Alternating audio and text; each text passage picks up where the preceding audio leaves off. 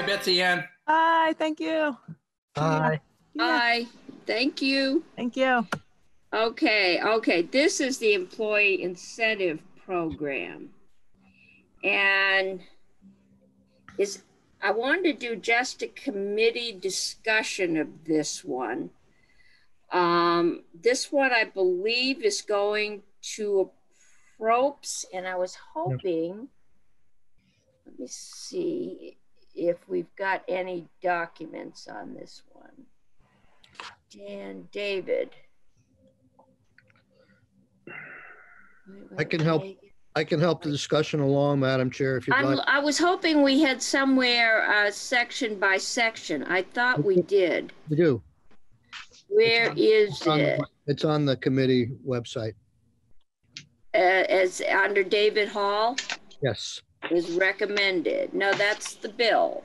Then the other one is the the summary. There it is. Okay, good. All right. And David should be joining us shortly. Okay. So, Madam Chair, if yes. I might. Yes. Yeah. You want to walk us? There are two areas in this bill that are in finance's jurisdiction. We've talked about both of them. They're the mini TIFs and the or the project-based TIFs and the downtown tax credit. The last time we talked about and I brought back the conversations from finance to Senate Economic Development, and we've taken a position on some of the discussion that's taken place. Okay. So on the easy one, I think, is the downtown tax credit, where I think we acknowledge that it's not good timing to be asking for a significant increase in the downtown tax credits. They are at 2.6 in statute right now annually. As it came out of our committee, it went up to 4 million. And we did that primarily because the administration wanted to expand the scope of those downtown tax credits to be eligible to neighborhoods as well. And we didn't want to dilute the amount of money that was going to downtowns.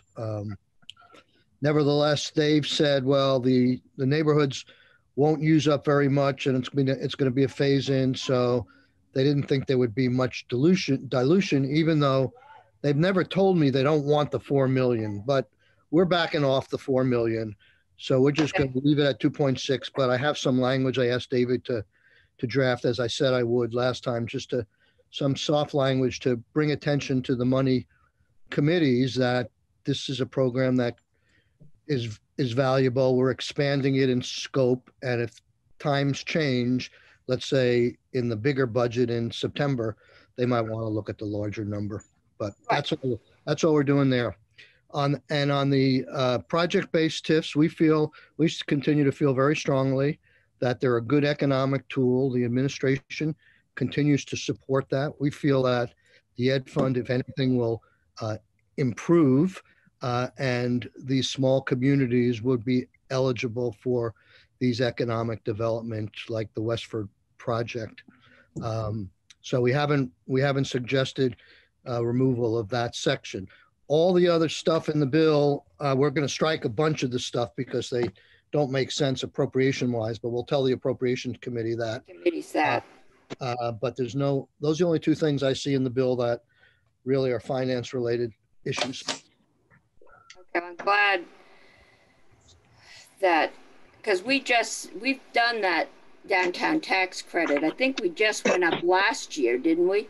We went up 200,000 last year. Yep. Yeah, we've gone up pretty regularly. Right. It's a good point. I would like more information on the TIFs. I think. Well, we have Megan. Last time we spoke about it, we asked Megan to sort of price out the Westford thing and show how the money would flow. I think she. Yeah. It's not the Westford thing. Okay. I guess my concern are the towns. We've been talking about Westford, and I think I understand they need money to do their match to get their septic system. Now, there are other ways we could get them money. We used to do grants for water filtration systems, wastewater. City of Montpelier got the last clean water grant from the feds. I think that the thing that disturbed me at the end of that was Joan Goldstein talking about her town with 100 users, and they couldn't afford to put that in. They got one of the grants because with only 100 users, they couldn't afford to maintain the system. And I think that's one of the concerns.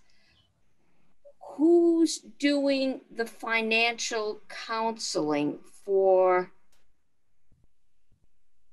these small towns who may consist of 3 or 4 select people that may have absolutely nothing beyond high school math to deal with? They don't have a planning, they have a town clerk who's elected, but not any kind of a, you know, she can do bookkeeping, but not necessarily any advanced finance. Who's doing the counseling to make sure that when they put in that water system, that they understand that they're going to have to also have a fund to maintain it?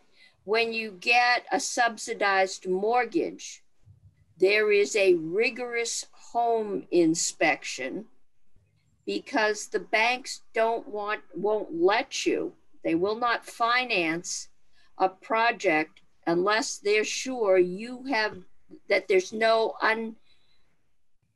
known major expenses like a new roof or a bad septic system coming up. And I want to know who's doing that work with the individual towns. I think if I Senator could, Pearson, I have Senator Pearson had a question. Well, I defer to Senator Siraki, but I'd love Megan and Veggie to help us understand this, because I would have assumed that was part of the application process. You're raising interesting questions that we should understand the answer to. Yeah. Okay, Megan, you're muted. What there I you go. Brilliant. So just Megan Sullivan, Executive Director of the Vermont Economic Progress Council.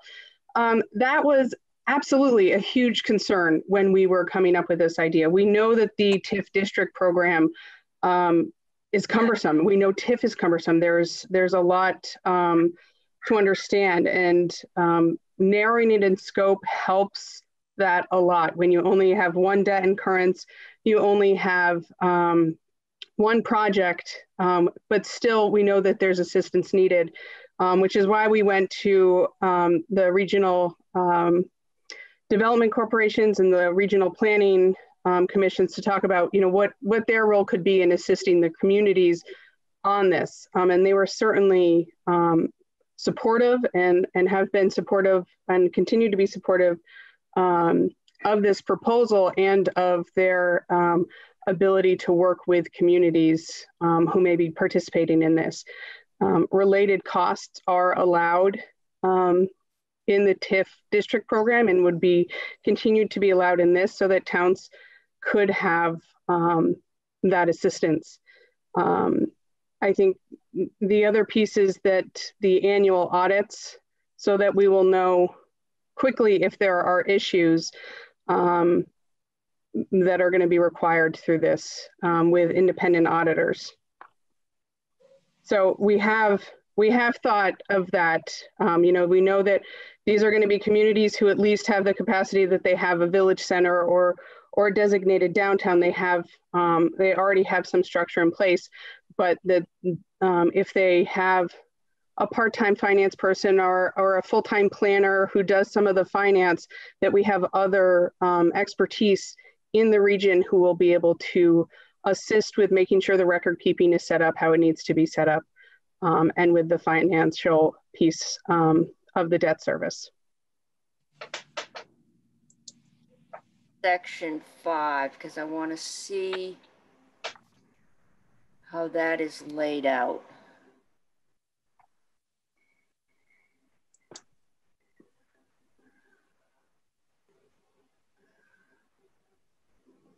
Where am I?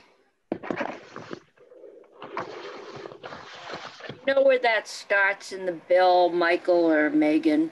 It's section 5. I think it's section 5 in its entirety. Yeah, I know it's section 5. I'm looking for the page for section 5. Oh. I don't know if Becky might have. Finding things on the Economic Progress Council. I may have gone too far.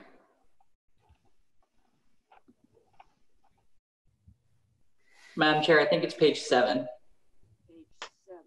Page 7.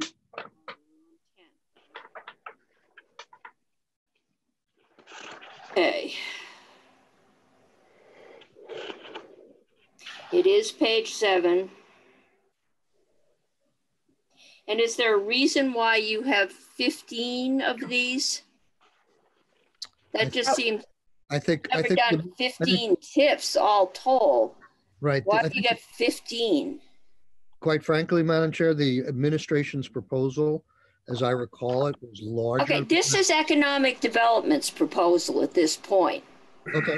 No, I'm saying, let me finish in saying that we brought it down from what had been suggested because we viewed this as a pilot project. It's 15, if I'm not mistaken, it's 15 projects over a 5-year period.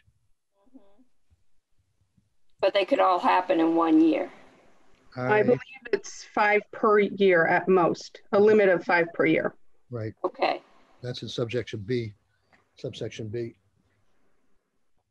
Madam Chair, may I ask Senator Sorokin a quick question? Yes. Senator Sorokin, so what did you hear as the downside of this, of moving in this direction? I think, I'm not sure. We heard it in my experience, both in finance and in economic development. We heard about these administrative hurdles that were barring the small communities from getting into this program. So it's just the bigger cities that have qualified. But I think in some ways, because this is there are some people who don't like TIFs and feel like projects would be built regardless of the TIF help. And so therefore the education fund is losing some tax revenue. I don't personally necessarily buy into that theory, and I buy into it even less for a small community like this. Right, for a small TIF, yeah. So what happens, Senator, if, and to start out with, I like TIFs. So if I have questions, you have a problem. What happens if the town builds a septic system? And if this works like a TIF, they're planning on paying their share out of the increased value from the increase in the grand list. Is that correct? It would be, they would be looking to pay a portion. So this is gap financing. You know, because this is smaller, because we're only isolating a few parcels, this is really looking at what is the piece of a project that's left that makes it unaffordable for a community. So in the example we have, there is a cost to the users. The user rate goes up, I think it's about $750. There's grant money, and what it is they're financing with the increment is that last piece that they can't get over the hurdle of. Right, but so, the example you gave us said that, well, there were some guys that might like to build housing sometime, but the example you had was there was somebody that wanted to put a restaurant, rehab a building downtown, put a restaurant with a couple of apartments. All right. That's an existing building. What if that guy gets COVID and is sick and doesn't rehab it? What if nobody, the economy right now is very shaky. If we go into a recession or a depression and nothing gets built for 5 years except the sewage treatment plant, whose or how is that town paying that gap financing? So I think on one level, before towns move forward with infrastructure projects, even if it's ones that they're doing on their own, they tend to have, there's a lot of people that put their heads into when we move forward with something and have some sort of a surety that what they're planning for is going to happen. I think in the situation that we have in Burlington, they have been approved for their debt, but they're not going to incur the debt until they know that this project is moving forward. What situation in Burlington? Well, with City Place. So there's an example. But they're not coming in for a mini TIF. No, but I'm using that as an example of sort of one project that when you don't know what the development is that's coming, or what you were sure about, there are changes. They're not just moving forward with incurring the debt and spending the money anyways.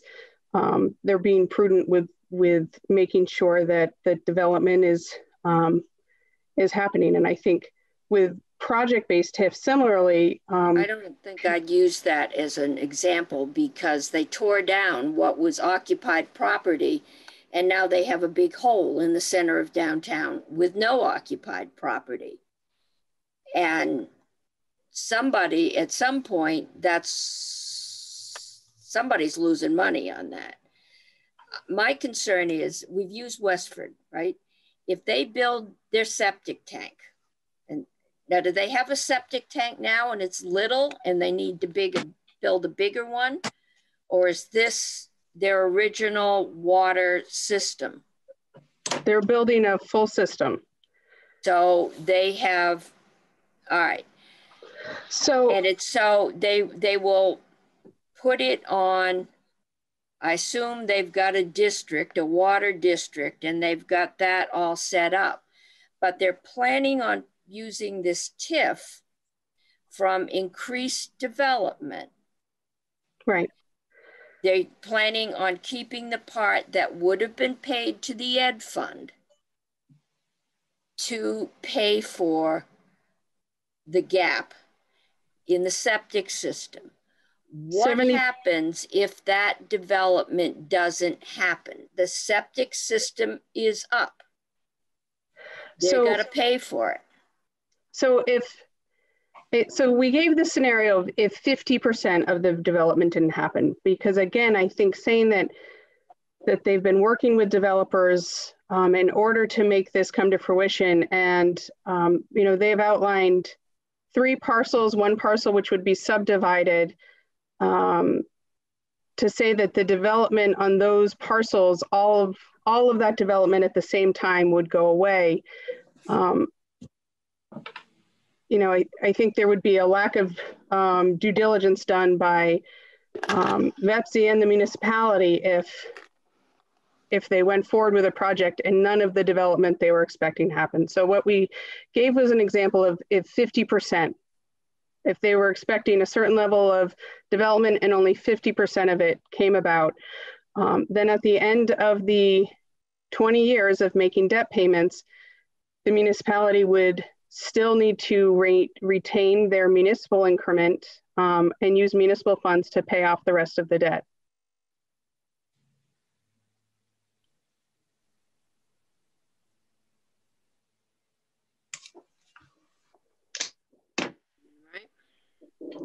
Committee.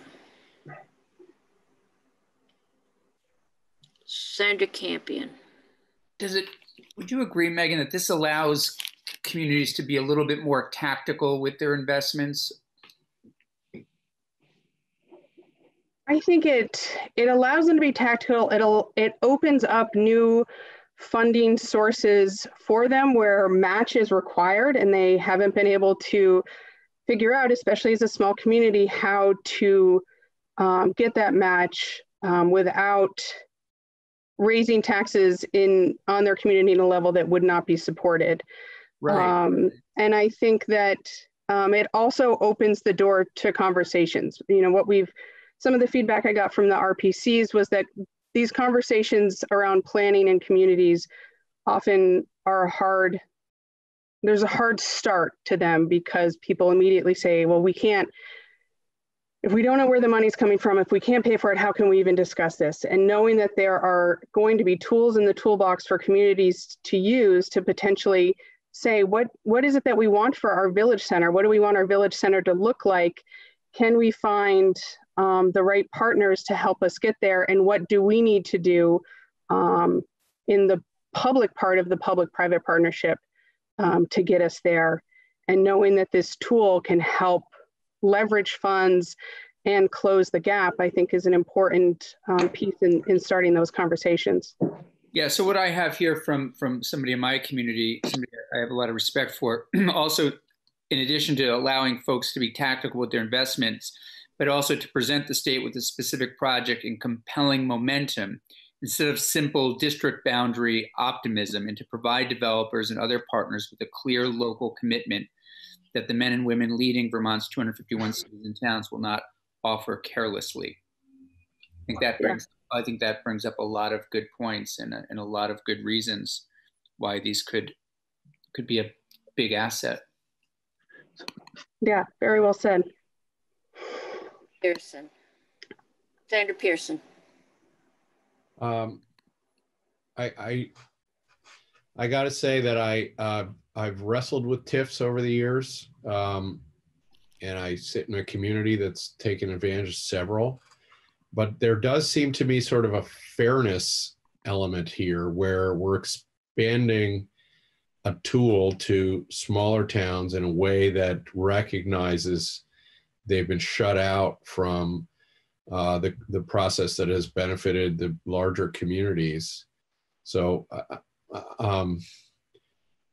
I guess I'm fairly convinced that the review that you were worried about, Madam Chair, is part of the application process, and the I don't know. I wouldn't say I could sell it on the street corner, but I'd be glad to vote for this when we get there.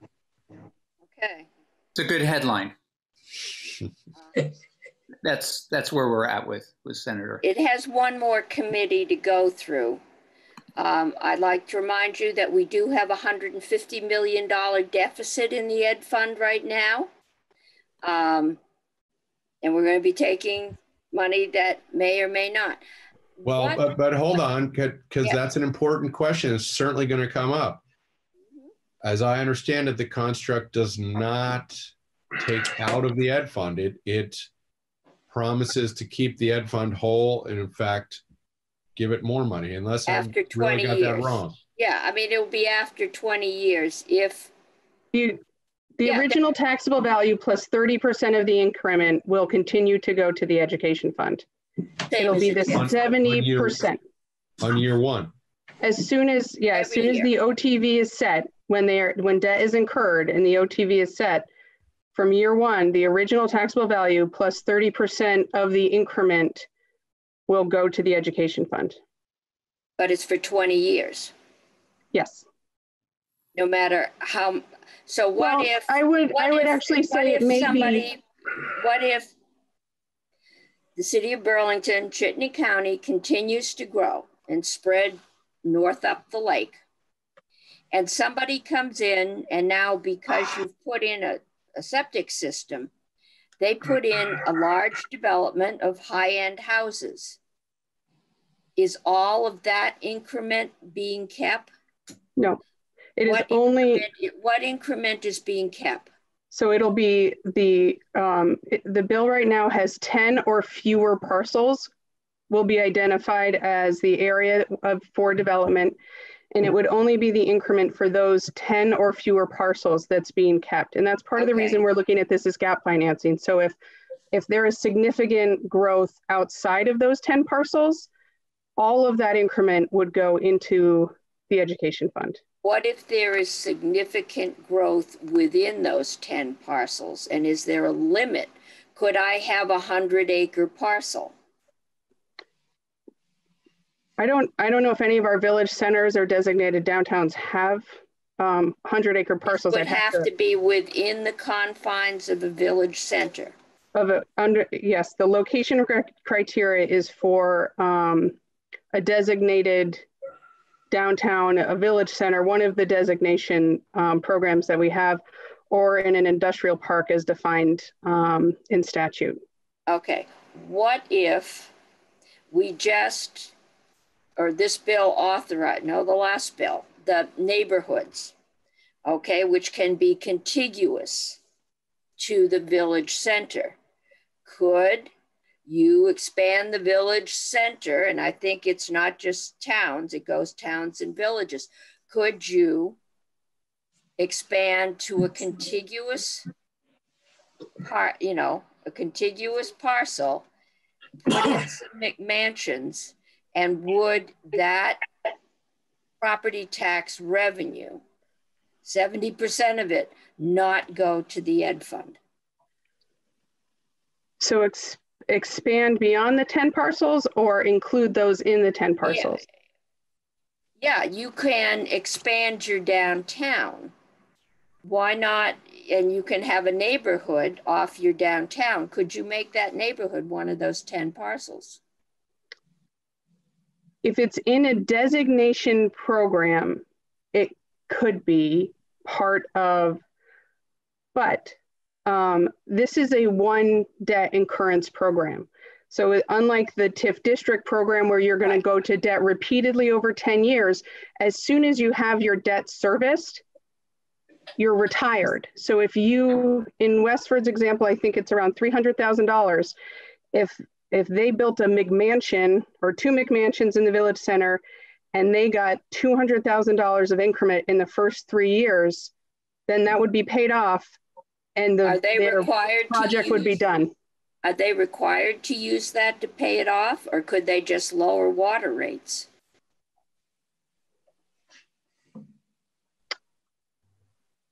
I think it's this kind of fine tuning that's making, has anywhere else in the country done this that we can look to? There are places in the country that do project-based TIF, but not, I mean, Vermont is unique in our funding of education. So yes, what we do with TIF is going to be unique. It takes the money out of the ed fund. Only if we say so. I know, Senator, but that's what this bill does. It says so. Yep. So I'm just concerned because when you are dealing with smaller towns, and I'm being hard, but I can assure you when this bill goes across the Zoom hall, they're going to be harder. That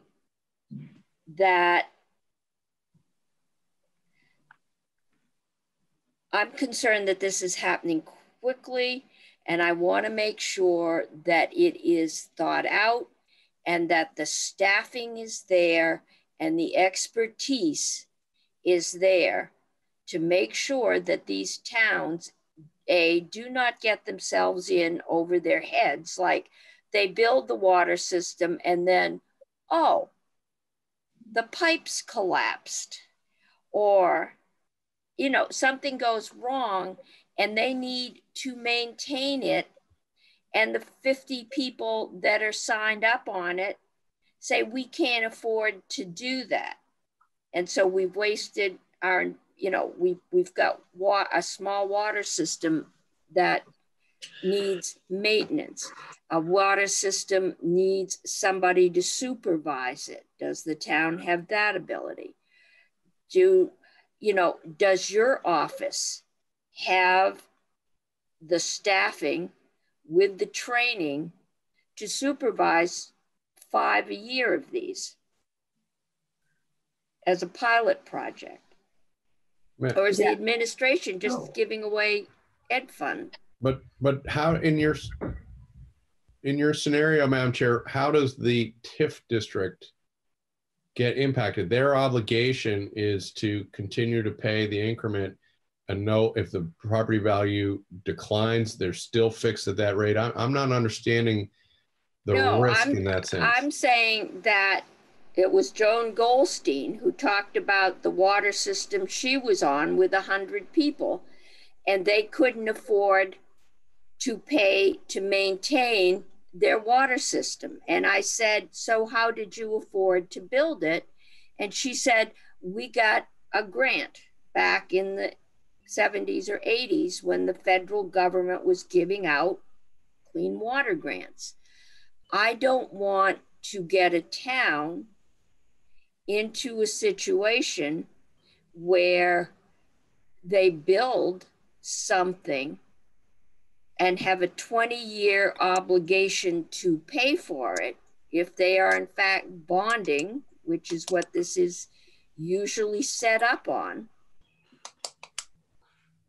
And 10 years down the road, they need maintenance.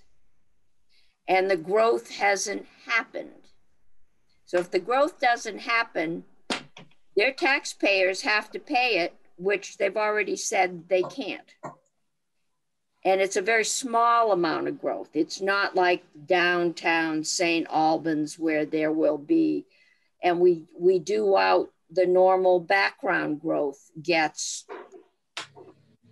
figured out, and that's taken out. So if this is a town where everybody's seeing development moving up north from the busy county, that gets taken out. I just don't want us, I'm concerned, A, with the number 15 and 5 a year. I might try a couple. We never did 15 TIFs to start with. I want to make sure that we have the systems and the expertise in place to make sure that these towns don't get 5 years down the road and find out the guy never rehabbed the store. There's no increase in the grand list. There's no money coming in or not enough money to cover the gap. Or they need a repair. And we're just looking at one septic system. We don't know what else. I mean, roads, we have other ways to fund roads. Is there any requirement that everything, you know, I'm feeling rushed. And because it sounds like a good idea, I just have this fiduciary thing.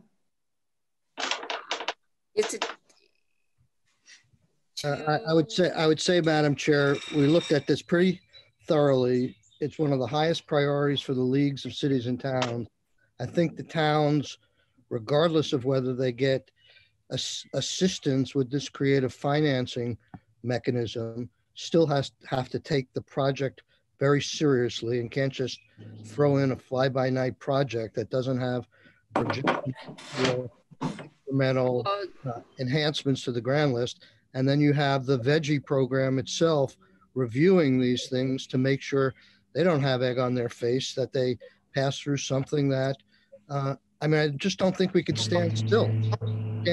We can't just not take advantage of seeing our growth centers grow. And this is one of the more promising tools that I've seen to do it. You could come up with all the, what ifs and all. If it's so good, then why isn't the administration financing it rather than asking the Ed Fund to finance it? I don't agree with the statement that's been made several times that we're taking this out of the Ed Fund. I think that this program is going to put money into the Ed Fund because you're assuming that there's no development is going to happen. Once the fact is this development doesn't happen unless you do something to make it happen. So you're never even going to get that 30% into the ed fund unless these projects are built. So walk me through step by step how these towns, how these projects are developed, where the expertise comes from, what's step Good by question, step. Madam Chair. How are we who's having the tough love discussion with the town? So I think a lot of that discussion is happening before, we might be in the know that someone is considering this, but if we're using the example of Westford, they have already— No, find somebody else. There is no Westford. There is yeah. no Westford. Okay, so if we're using the example of Middlesex, who has a developer who owns the Camp Mead area and wants to Yes, I have a feeling I know who that developer is, so this is kind of interesting. Okay. So who has ideas on how to make that a village center, a community center, but needs the public infrastructure in order for that development to move forward and to get the commercial tenants that they would need. And without that public piece, they're not going to move forward with their piece. Right. Now, the town is going to look at what funds are available for transportation funds, what other grant funds are available, what is their bonding capacity, but recognize that their small village center does not have the bonding capacity to take on all of the debt on their own. And to get this development— But Middlesex is a huge town with some fairly wealthy neighborhoods and residents. They are not without capacity.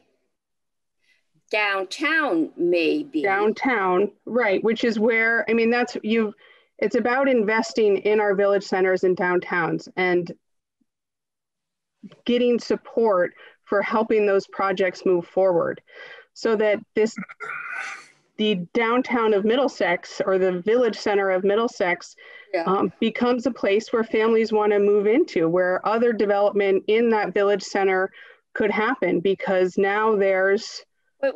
Do you know are you familiar with the downtown center of Middlesex? I am. It has a church, it has a town hall, it has the old Camp Mead, right, and some houses. But there's a river and a major power dam that backs up. There is a bridge over the dam. The main road was shut off because the bridge wasn't safe. A new bridge was built. But there's a cliff, there's an interstate, and there's a river. There isn't a lot of room to build in downtown. There is no downtown. Middlesex is a hot real estate market, but there isn't room to do a whole lot of moving into downtown unless somebody's talking about eighth of an acre zoning and putting up. And how does this comply with the town plan? Does the town have to agree? The town planner's been part of the conversation, so I assume they're But is there any kind of a town vote required? There would be a town vote required. Okay, so walk me through the steps now. So if they're— A quick question. Yeah. Yeah, I'm just wondering, is the Middlesex example, it's a scenario, right? It could be any small town Vermont. Yeah. Any small town Vermont. Any small town Vermont we're talking about right now. Right. So we don't want us to get hung up on, details of what the downtown might look like. We're just talking small town Vermont. Right.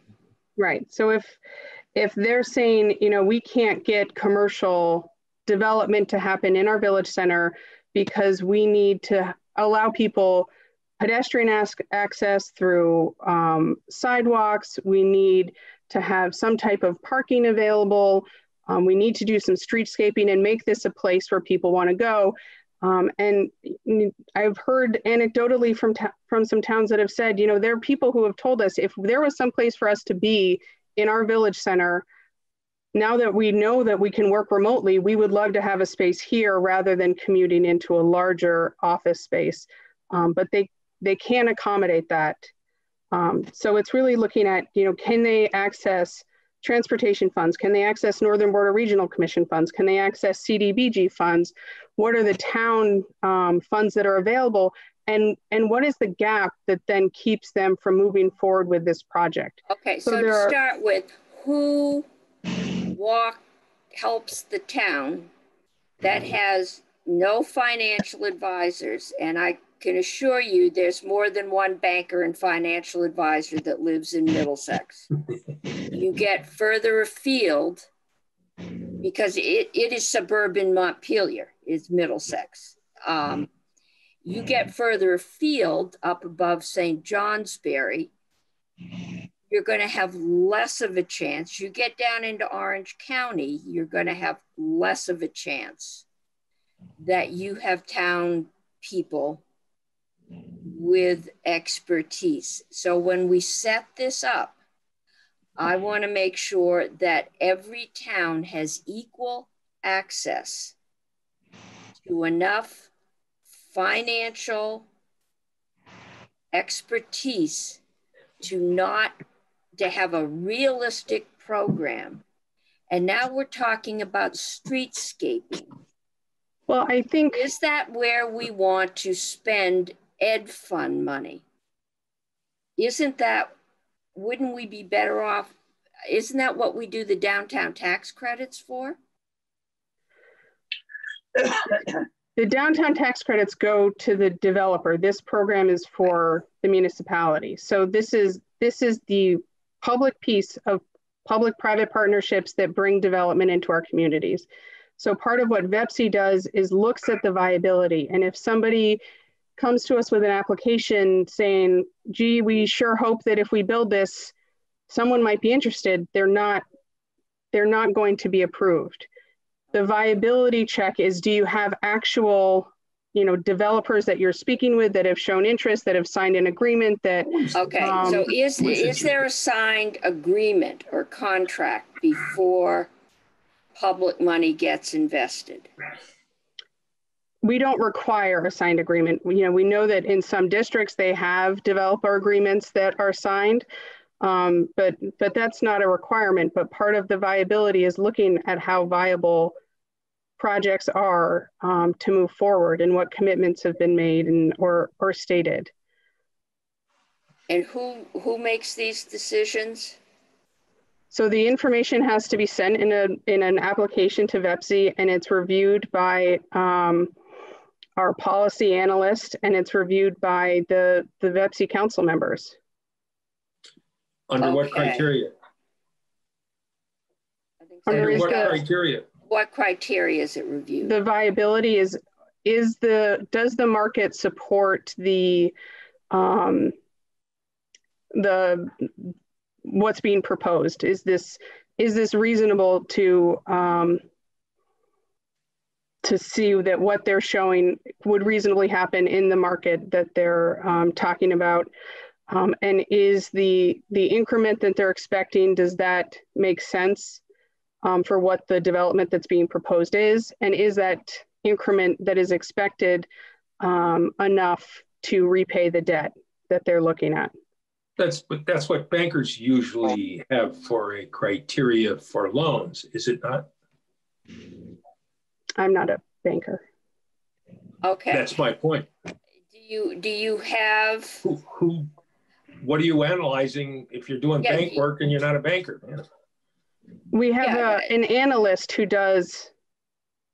looks at it. I mean, we try and make sure that there are more eyes than just the executive director or the program director, but an analyst who reviews everything that comes in, as well as our council members who have a great deal of expertise in these areas.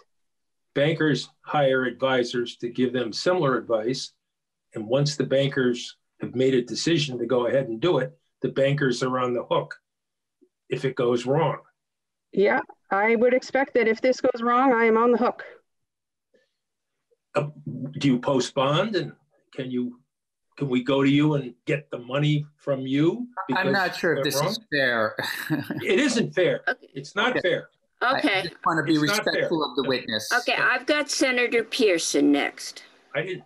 So, Madam Chair, I'm trying to understand this because when we talked about the TIF program a few months ago, and we tried to get varying experts in to help me in particular as a new member of finance understand TIFs. And I was in a mood of being protective of the ed fund.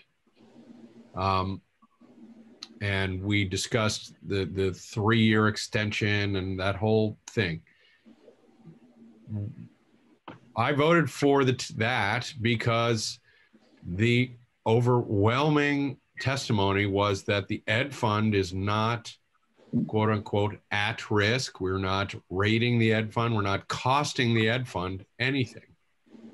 And so I'm really baffled. Megan, is there a dynamic that you could describe to us or folks from economic development where the impact or the vulnerability on the ed fund is any different in these very small TIF proposals here that are now just block based in small downtowns versus TIF district based? Is there any real significant difference in terms of exposure that the ed fund feels or sees in your estimation? I could give a lay response to that. Okay, I think there's less because, I mean, when I met with Steinex on the downtown Burlington TIF, my first question says, you want $20 million to build a $200 million project, a $225 million project. How do I know that you wouldn't have built this anyway? And he says, well, it's really, we're on tight margins and this is the difference. And we're putting in a proposal for a TIF and VEPSI has to review it. And you have some faith in that, but it's all about the but-for test. I don't know whether he was telling the truth or not, but the ed fund doesn't suffer if you assume that the project wouldn't have been built at all if you didn't do this. And that's over 30 years in the example of Westford. This project's been on the table and they've never been able to find the financing or the gap financing to build it. So I don't think you're going to see downtown Westford anytime soon have a project on its green unless we help them here. So that benefits the ed fund because now they're going to have their grand list go up where it never would have gone up at all. They won't get 100% of it initially, but it's going up. So having it go up from a place of nothing is an improvement as far as I can tell. And I think on a small scale, it's probably safer if that's your fear that the ed fund could lose money. I think my fear is more that the towns are going to get very enthusiastic and get in over their heads. I would feel much more comfortable if we did this at 5 and see how the 5 go. I don't know why we need to do 15 and 5 years. Why not do 5? See how they go. See if in fact we have the capacity. The difference is that larger towns have finance departments and directors and planning directors, all of whom have training. Small towns have select boards and a town clerk, all of whom are elected and have no guarantee of any training. Sure. So they put themselves at risk. The question is the ed fund somehow at risk? The ed fund, if it grows, all right, and if it grows more, you know, I don't know that the ed fund is any more at risk. I think my concern is really the towns, and Graham has got words of wisdom. You're still with us, Graham? Yeah, I'm still very much here. All I can say is that, I mean, our office has written a fiscal note on this bill, and we've costed this as it's currently written to, I mean, we use the same methodology that we use across all tax expenditures here. And so the way we're treating the mini TIF program is how we treat all tax expenditures. We have it costed out anywhere between $500,000 and $1 million cost to the ed fund in the future, probably not very much in the beginning years.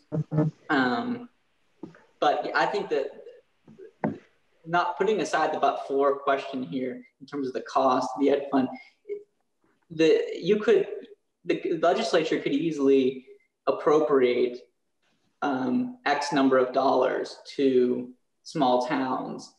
And that would, if we wrote a fiscal note on that, we would say the fiscal impact on the state would be X number of dollars, regardless of whether the project would happen or would have happened anyway. And you might get, corresponding grand list growth to help offset that. This is scored sort of in the similar way. It doesn't really matter from a fiscal impact standpoint whether the legislature is spending money or like in the way like a downtown tax credit or appropriating new funds to a economic development project. We don't typically offset any of the any potential new growth here. So the fiscal note that we've written on this has a fiscal impact on the education fund of somewhere, depending upon the size of the projects and how everything shapes out, between $500,000 and $1 million in the out years. Okay, and that's per year. Okay, Senator Brock. Graham, isn't it correct though that there is only an impact on the education fund relative to the tax increment itself? In other words, if there is no growth, there is no impact on the education fund, is there? Yeah, if nothing happens, then there's no impact on the education. So that's the whole point. There is no impact on the education fund from simply doing this. The impact is if there is some growth, and the growth is not as robust as perhaps it's intended. But, again, the argument of creating these mini TIFs is, and I think it's much more clear than it is with the larger TIF, is this stuff isn't going to happen. Lightning isn't going to strike in Westford and make those buildings habitable for occupation and income growth without this. Now, that's point one. The second point, though, that I think would make everybody more comfortable is if we had a mechanism to provide, since these, I think, probably are a higher risk than some other things that we do in this area, is if we were able to figure out a way to have a reserve of some kind established. That reserve may come indeed from other activity that Veggie does with others, to set something aside as a reserve in order to deal with situations that perhaps fail.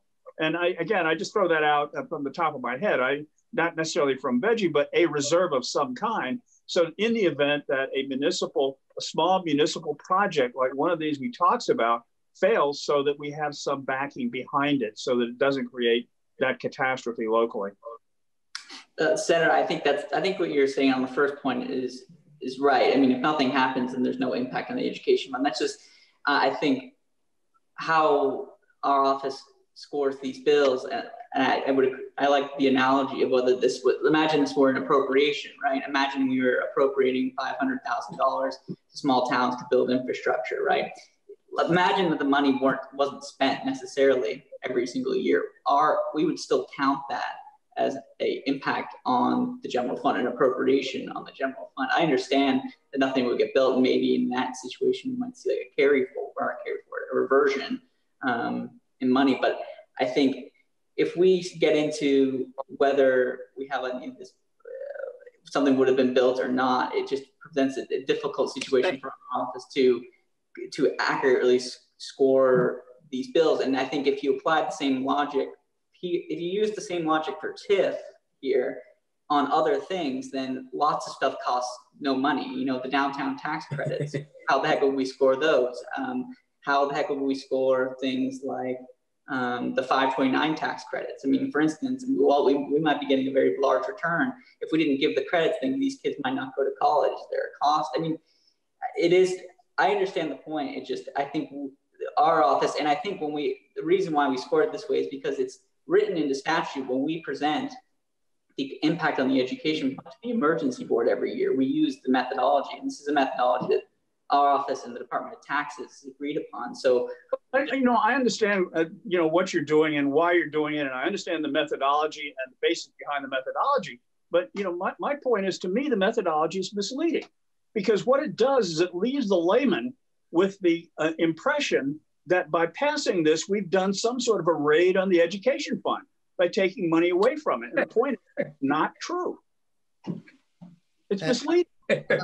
I would add, I agree with what Senator Brock is saying, and I just want to take your analogy one step further.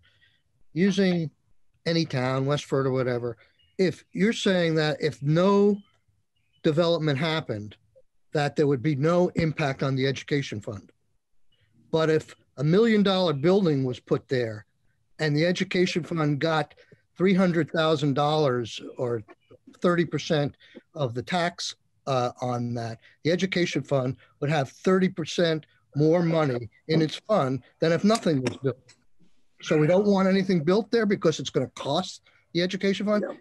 I think it is misleading in this case. And I quite frankly think it's misleading in a lot of cases where people come in with economic development plans and they can show pretty clearly that the payoff is going to be there. But the only thing that comes out of, I'm not faulting you, but what comes out of the fiscal note is what goes out. They don't want to say what comes in. And that's what's happening here. And so I just don't, that's why I'm a proponent of TIFs, because I think TIFs are a creative way to stimulate the economy, and they don't actually cost the education fund money. They actually bring money into the education. Okay. My concern is the exact opposite of that. If nothing happens, the town of Westford, who has said they cannot afford to pay for this filtration plant or sewer plant, has to pay for the sewer plant, which they've said they can't afford to do. So what happens if nothing gets built on those 3 parcels, or nothing gets built on 2 of those 3 parcels? But that's a scenario that, in part, correct me if I'm wrong, we're trusting local communities to make those decisions. Exactly right. They don't make those decisions, though. Developers do. Remember, we had they don't make the decisions either. Windsor, that they had to get an extension because the economy went south right after they got their TIF. Remember, that was 3 months ago in another world. We gave. And I think that's actually an example of how they did not move forward with projects when it was not an economically viable time for them to do so. Right. If they had moved forward with the projects and then didn't get any of the increment coming in that they needed because they moved forward with them regardless of what was happening in the economy, then that's a different conversation. I think the project, because you're coming for one project, you have 3 years from approval to incur the debt. It's not the same as the district program where you're sort of saying, here's 10 years worth of projects that we're looking at doing, 10 years of worth of development that we think is going to pair with it. And going for it. Madam Chair. I worry that the thought is that our municipalities are going to, on their own, try and go for things without having some certainty of what's coming down the line, or that they would get state approval for these projects that they've been working on and pulling together and pulling partners together for years. And typically if it's wastewater, then they're working with with DEC and the staff at DEC on what that project is and what their users are going to look like. They're working with their RPC. They're working with the RDC on the developer side. They're working with Vermont Leagues and Cities of Towns on the finance side. I think there are a lot of partners who are out there to help. And that's part of, if this passes, that's part of what we'll be doing is really getting out to talk to those partners and make sure that the policies are written to guide this program well. We just did gap fundings for the CUD through VITA. Why TIFs and not gap funding? Which is a lot more straightforward. You could get a loan from VITA. We put money in VITA for that gap between the time you needed to start paying and the time you got people signed up and paying into you. I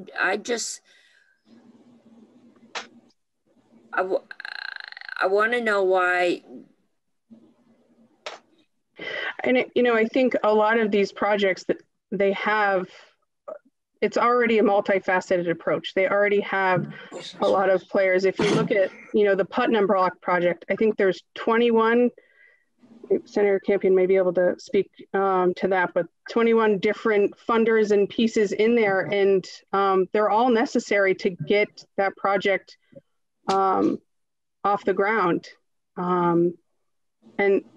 And to get all those pieces to play. And I think that is the case we're looking at here, where people have looked at all of the resources that are out there and have accessed the resources that are out there, but they're still finding that there's a piece missing. And if the point of this is to create new development or redevelopment, it's not a maintenance, it's not to repave your road. But my question is, we've dealt with water and sewer and public infrastructure projects for years. And TIFs came out. I don't have a problem with TIFs, and I'm not going to fight the ed fund thing.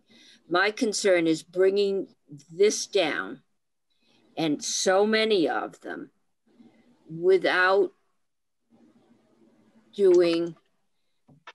being sure that we have the system to help those towns in, once things, you don't run, you don't, if things don't come on, I mean, none of us anticipated the last 2 months.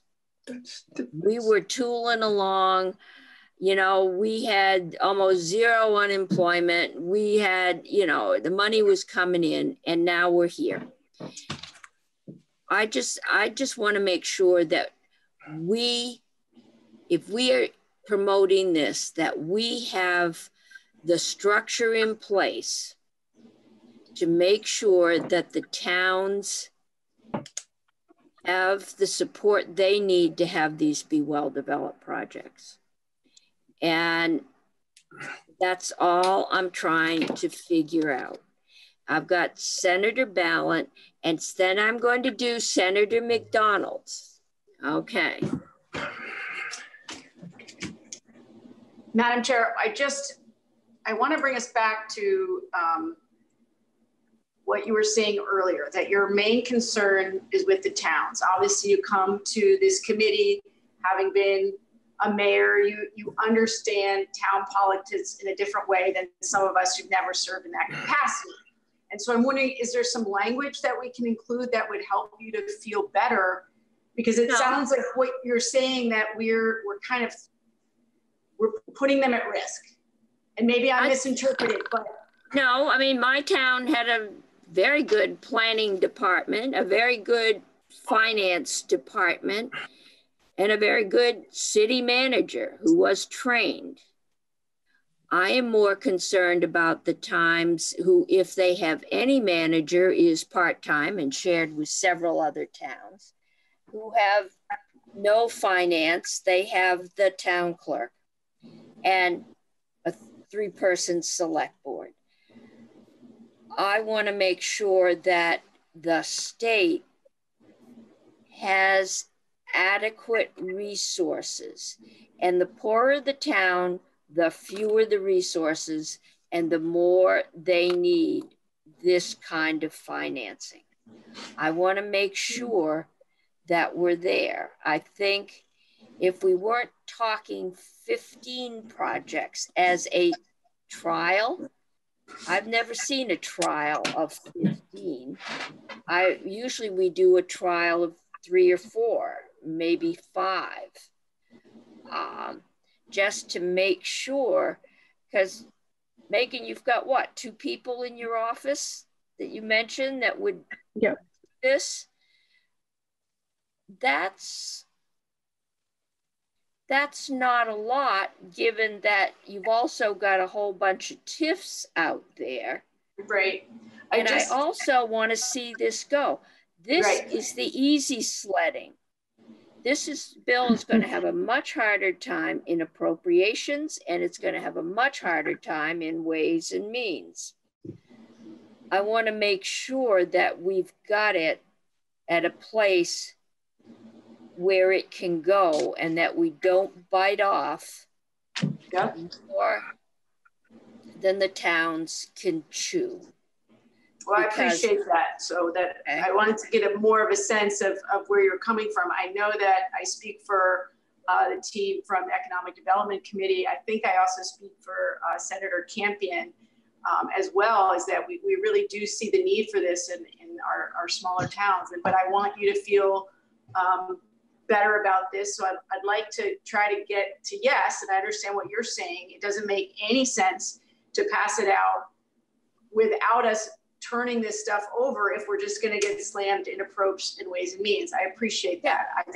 I hope that we can get to yes, because I think a lot of smaller towns need this. And the folks who came into our committee, they didn't seem like they were taking this matter on in a cavalier manner. I think they knew exactly what it was that they were asking their town to take on. Of course, we all sometimes get in over our heads, but it was not about something that they hadn't thought about for years and years about how to make it work. So just wanted to offer that. Thank you for the clarification. I appreciate it. Senator McDonald. Madam Chair, I want to apologize to Ms. Sullivan for treating her unfairly. And part of the reason that she was being treated unfairly is because of the position and the job that she holds working for people to approve loans. And it is unfair of us to say to her, well, if you make a bad judgment in VEPSI, are you going to pay the money back? And the answer is no. That's an unfair question. Banks have arrangements that when banks make poor judgments on approving loans, there's a consequence, and they are on the hook. And they have to have, as I think Senator Brock mentioned, banks have to have reserves. They can't go loan money out as they see fit. They have reserves. They have to have that. And one of the premises that we're operating on is if everything goes as planned, the Ed Fund will gain money. We'll have more revenues from property taxes. If that's the case, the economic case is the state Ed Fund will have more money if we do this, then the Appropriations Committee should provide the gap funding. The gap funding that allows these projects to be built, and it results in an increased amount of money in the Ed Fund than the gap funding cost the state of Vermont. That's simple math. Bankers, any banker that you ask would say, yeah, if the loan's going to pay for itself and the state's going to be better off with more money in the Ed Fund by appropriating this money up front, like a bank, do it. But we're not doing that.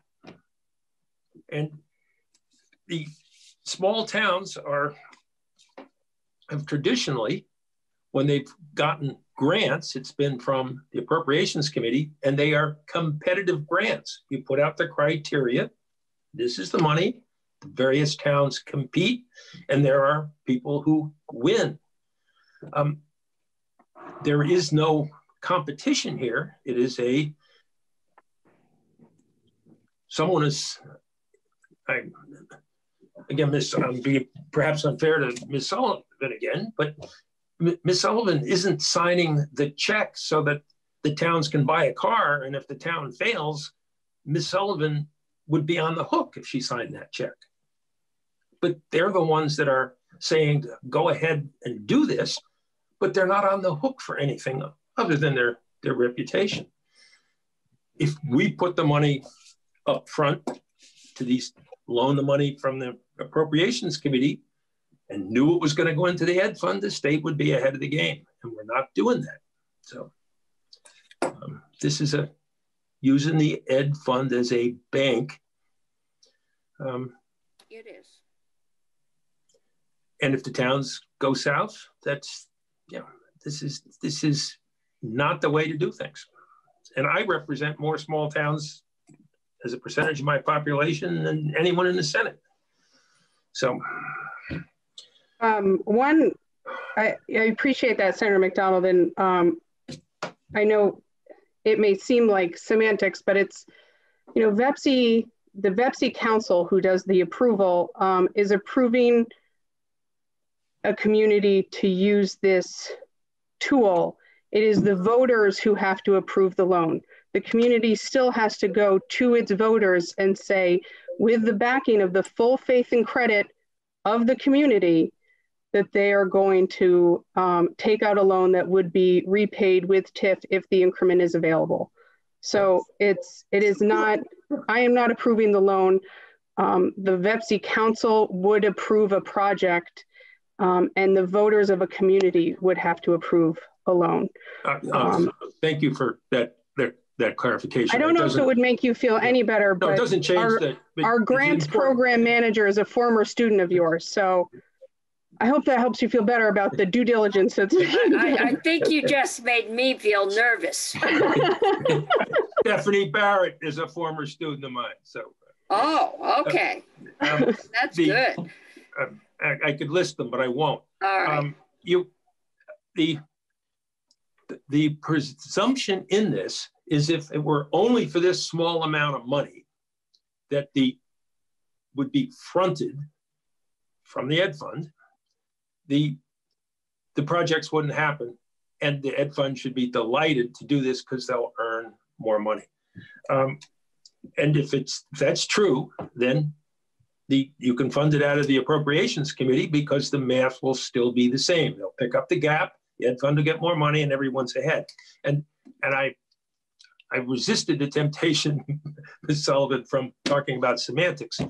But when we're talking about business and loans and things like that, we should try hard not to use the word partner, because that is a slang term that people use unwittingly. Bankers don't use that. A partner is someone who has taken on the same debt that their partner and is equally responsible for paying it back. And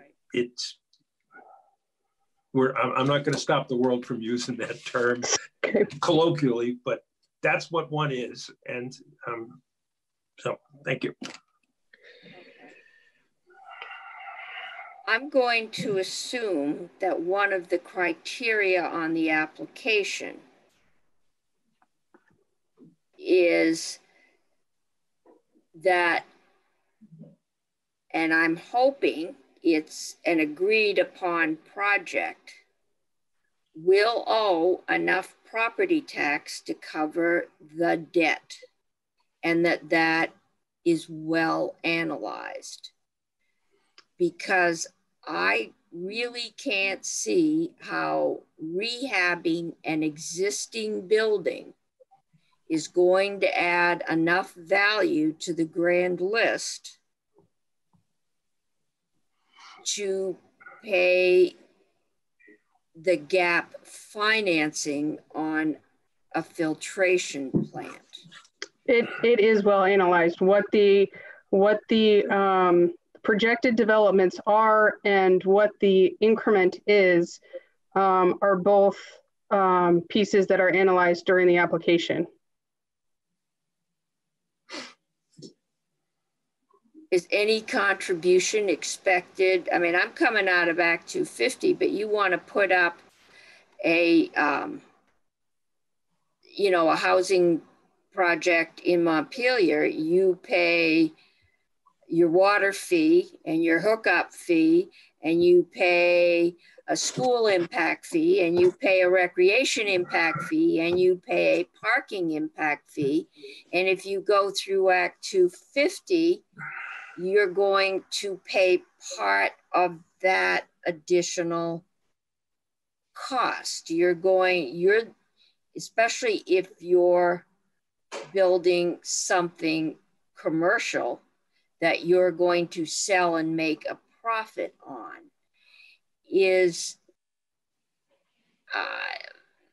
you know, is that part of any of these? Or is the town just saying, well, if you build, you'll pay your property taxes, we'll keep your section or the school section, and we'll pay off the sewer plant for you?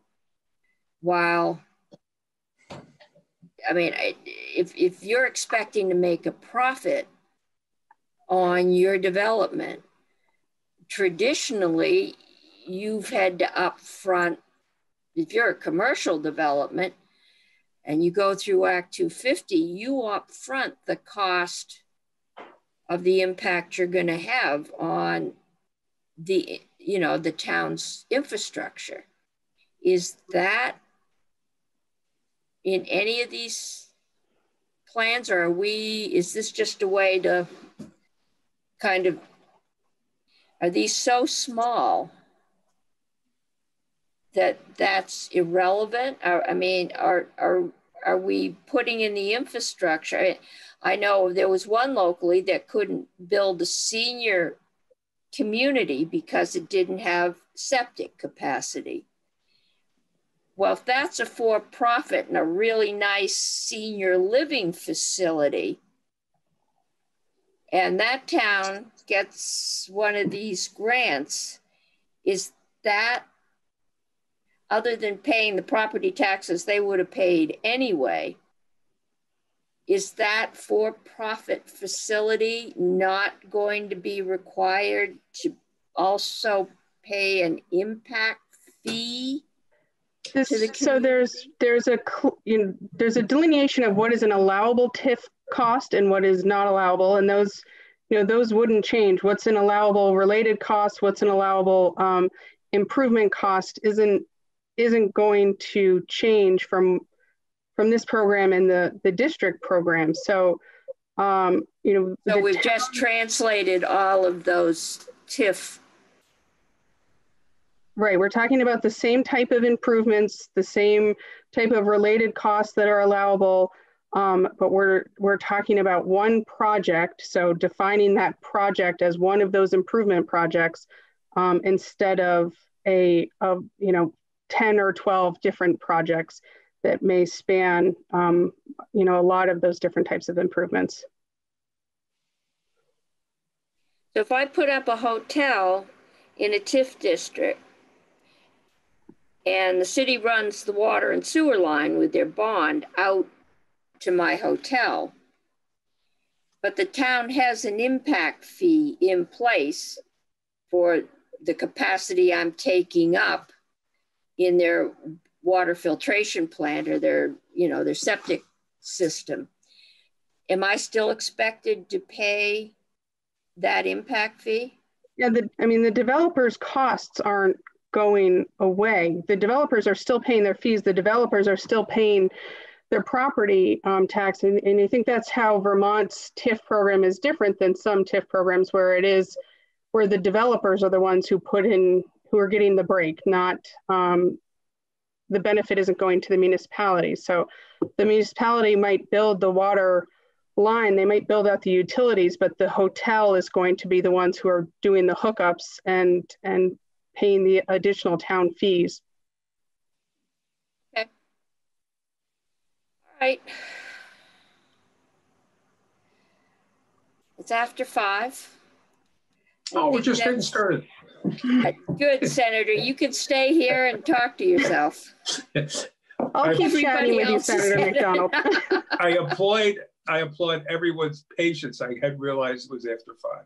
It's actually been good today, Senator. I just don't keep seeing your hand. It's good. Okay. Thank you. Thank you for putting up with me, but I do come out of town governments, and I've been in an awful lot of town offices, and I know that there's a wide variety of expertise and ability available to towns. And I think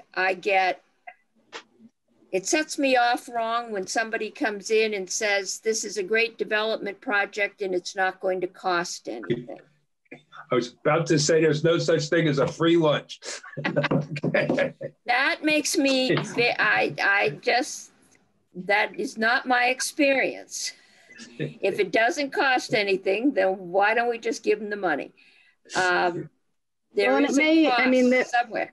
If they're getting state revolving loan fund, if they're getting Northern Border Regional Commission funds, I mean, they're looking at every opportunity they can. You know, I can tell you these communities are. Can you share with us, and it may be in the bill, but the kind of regulations, or is that going to go through rule? The thing that says, you know, you have to look at all these other, this is your last resort kind of thing? We asked for that as part of an application as to what are the other funding sources that you've identified. And then certainly in the TIF district program, that's something we ask for our annual report. And we say, these are the funding sources that you identified in your application. What have you what monies have you gotten, and have you gotten any additional monies? It's, you know, it's something that we push communities to really look at every opportunity out there for funding. And this is limited to 5 million a project?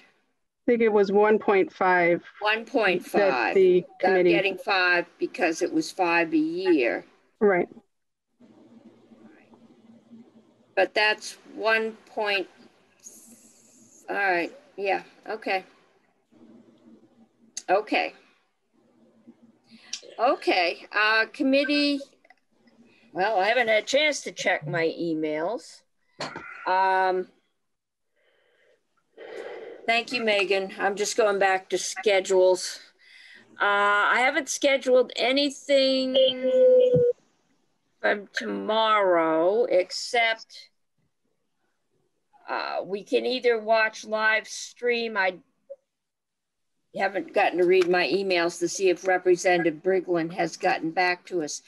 But next Friday, so after the consultants turn in their report, Catherine is going to set up a meeting for us with the consultants so we can go over their report, what they've done. It might be good to listen in tomorrow if we don't get a formal invitation out, to be there, because I know that the House Committee has been looking at a lot of those